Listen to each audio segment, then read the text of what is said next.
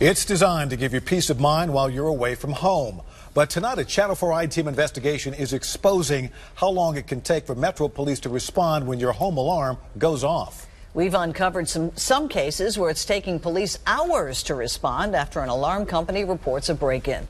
The reality is, in just a matter of minutes, security experts say a burglar can be in and out of your home. When your alarm goes off, you may think officers are immediately on their way. But we found in thousands of cases that's not what's happened. And even Metro Police isn't happy about it. It's one of the most frightening sounds. Immediately, you think, this is what's happening. But you've got an alarm. Hello, 911. So the alarm company quickly contacts police. Alarm, bedroom. They'll be there any moment.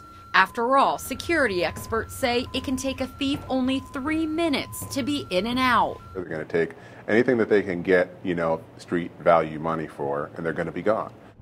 In fact, a Channel 4 I-Team investigation found in a year's time from last summer to this summer, and in more than 140 cases, it took Metro Police more than an hour to respond to a house alarm.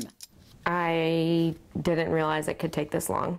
We showed the numbers to Katie Bunton, who doesn't have an alarm system. Her home was burglarized last month. And that time, police arrived within 5 minutes of her calling them after work when she got home and realized her door had been kicked in. She's now considering getting an alarm system, but she says these numbers are disturbing. 4 hours and 28 minutes, 3 hours and 39 minutes. And there's more. While there is no national average of how quickly police should respond to a home alarm, we asked security expert Alan Young.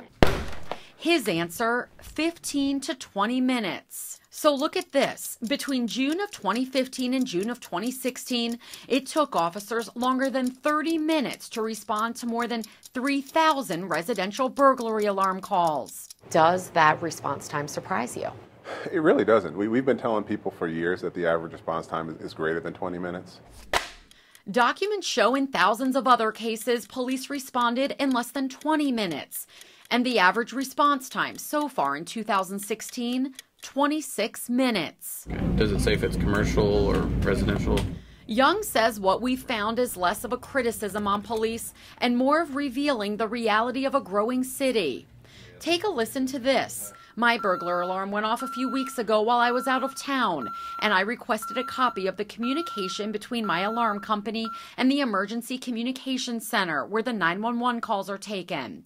When no officer showed up 40 minutes later, ADT called back. Yes, ma'am. Okay, I'm calling to see if there's an update for our previous burglar alarm we had called in on, please, sir. Yeah, we do have the call. We haven't been able to get it dispatched just yet. It's been a little busy this afternoon, but we'll get someone out there as soon as we can. So they were dispatched, so they are not there as of yet? No, we haven't dispatched it just yet. It's still sitting in the pending at the moment, but we'll get someone out there as soon as we can. We wanted to ask Metro Police about this call and all the other response times that took longer than 20 minutes. Sometimes, and it's unpredictable, there are more calls than officers available. Chris Mumford with Metro Police says the department can't keep up with how fast the city's growing. She'd like to see more officers on the street and says more boots on the ground would make a difference in response times. As Nashville grows, there's increased traffic. It may affect officers. It's just like it affects you and me. It also may affect officers in getting to those calls. But would you say that the department is satisfied with some of those times? We're not satisfied if you've got to wait, but we hope they understand that sometimes we have to prioritize these calls and go to those life-threatening situations, those Code 3 calls. Mumford says there's a priority system that determines when police respond to calls and in what order. For example, if you want police to do a welfare check on an elderly neighbor, that's a Code 1. If your home alarm goes off and no one's home, that's a step up, Code 2. And if your alarm is going off and someone is home at the time and in immediate danger, that's the highest, Code 3. Bottom line, if you're out on vacation and your home alarm goes off, it's still considered urgent by police, but it's not the highest priority. And there's nothing your local alarm company can do about it. We go straight to their dispatchers and we tell them what we have, and then they dispatch based on whatever's going on in the city at the time. Bunton just hopes, should she become a target for thieves again, an alarm system would make a difference, even if police take an hour to show up. I hope that they would leave the house faster if they heard an alarm go off, and that they would have the fear that the police are coming, even if it did take the police a long time. Because the way the law is written, police can issue a person a citation if they don't respond to meet officers at the home within 1 hour of the alarm going off. We took these response times to one local leader who says he wants to find money in the budget to put extra officers on the street.